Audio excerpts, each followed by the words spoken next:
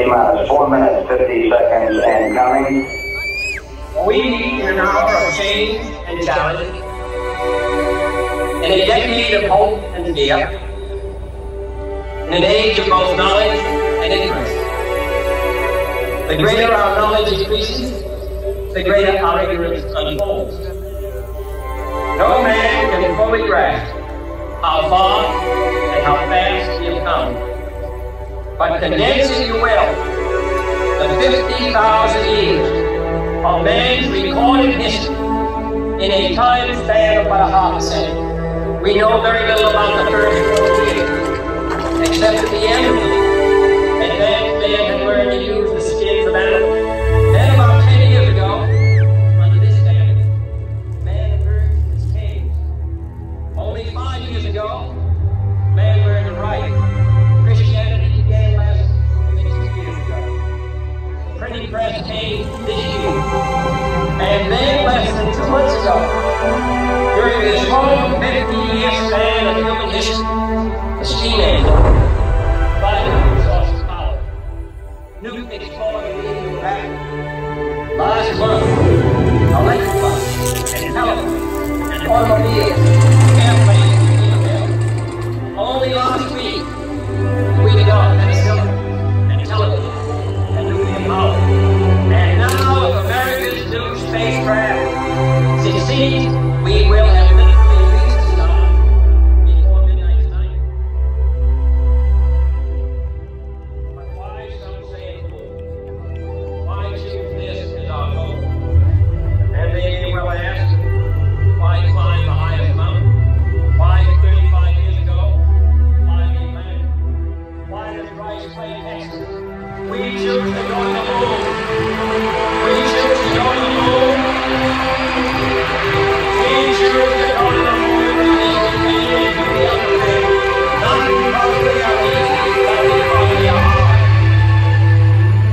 The Bible would say, my fellow citizens, we shall send to the moon 240,000 miles away from the control station in Houston. A giant rocket more than 300 feet tall, made of new metal alloys, some of which have not yet been invented. This together with a precision better than the finest rocket, carrying all the equipment needed for propulsion, guidance, control, communication, on an untried mission to an unknown celestial body, and then returning safely to Earth, re-entering the atmosphere at speeds of over 25,000 miles per hour, causing heat about half that of the temperature of the sun, almost as hot as it is here today, and do all this, and do it right, and do it first, before history begins out. T-minus 1 minute, 55 seconds on the normal mission, going to land. First men on the roll. And therefore, as we set sail, we ask God's blessing on the most hazardous and dangerous and greatest adventure on which man has ever embarked.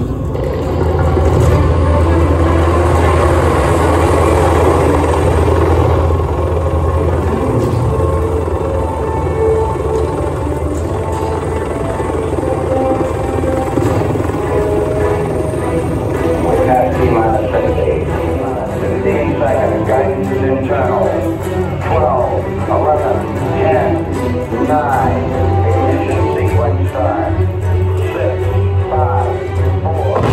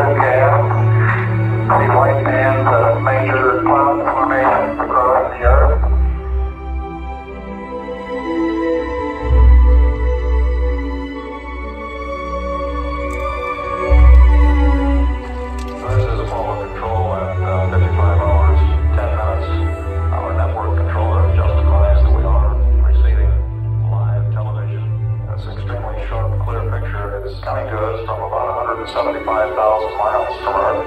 Presently about 48,000 miles from the moon. It turns out that we have a view of Earth out the window. 11 Houston, if that's not the Earth, we're in trouble. That's Big Mike Collins there. Yeah, hello there, sports fans. You got a little bit of me, plus Neil's the center couch, and Buzz is doing the camera work this time. We are very comfortable up here, though. We do have a happy home. There's plenty of room for the three of us, and I think we're all ready to find our favorite little corner to sit in. We've got coffee up here and various breakfast items. Food so far has been very good. Yes, we can pan back out to the distance at which we see the Earth, so Apollo 11 signing off.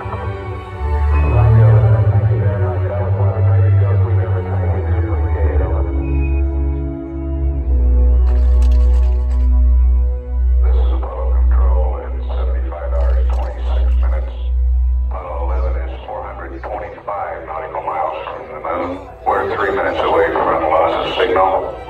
We'll see you on the other side, over. I have the moon is there, boy, in all its splendor. It's back there behind us. It looks like a gigantic figure with the mountains going around it. That guy's so monster. We're getting a beautiful picture down here now, 11. We can see the horizon and the relative whiteness of space. And we're approaching the Terminator now. See the craft increase, and only the sunlit side of the bridges remain illuminated, while the dark side of the shadow will become completely black. I think you'll agree that some of these creatures that you're seeing in the picture now are really accentuated by the lengthening of the shadow as it approaches the Terminator. There you have it, our first glimpse of the lunar surface during the Apollo 11 mission. This is Apollo Control Houston. It is now July 20, the day scheduled for lunar landing. Hello, Eagle Houston, we're standing by, over. Roger, Eagle, that's right. Roger, Hampton, Eagle,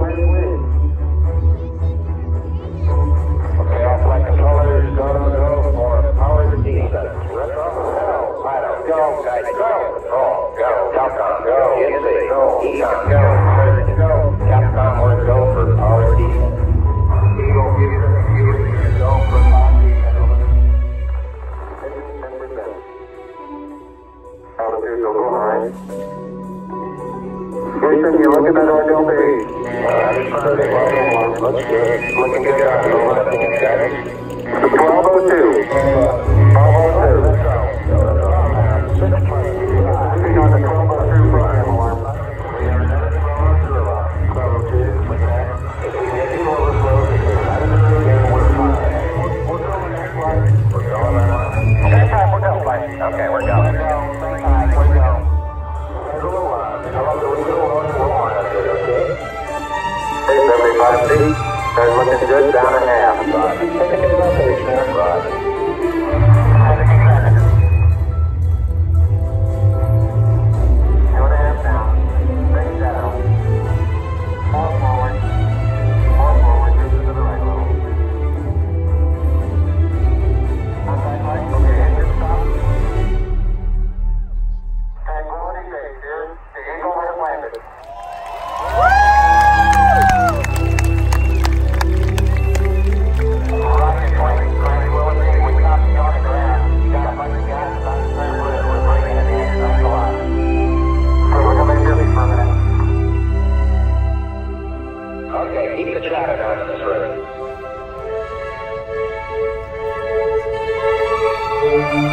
Hatch reported coming open at 109 hours, 8 minutes, 5 seconds. Good deal. We can see you coming down the ladder now. At the foot of the ladder, the left footbeds are only depressed in the surface about 1 or 2 inches. And step off the limb now.